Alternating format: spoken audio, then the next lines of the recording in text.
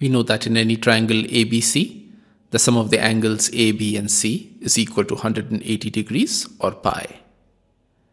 This can be rearranged as pi minus C is equal to A plus B.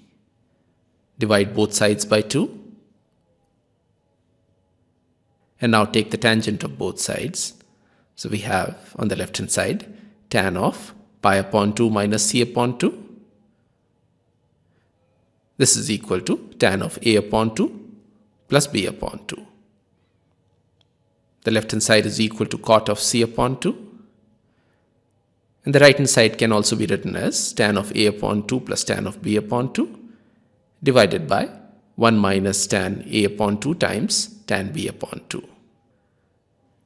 Now on the right hand side, divide both the numerator and denominator by tan A upon 2 times tan B upon 2. Therefore, the right hand side can be written as cot of B upon 2 plus cot of A upon 2 divided by cot of A upon 2, cot of B upon 2 minus 1.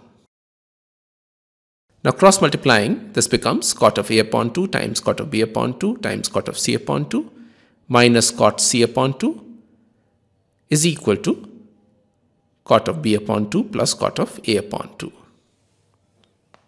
This can be rearranged as cot of A upon 2 plus cot of B upon 2 plus cot of C upon 2 is equal to cot of A upon 2 times cot of B upon 2 times cot of C upon 2, which is the desired result.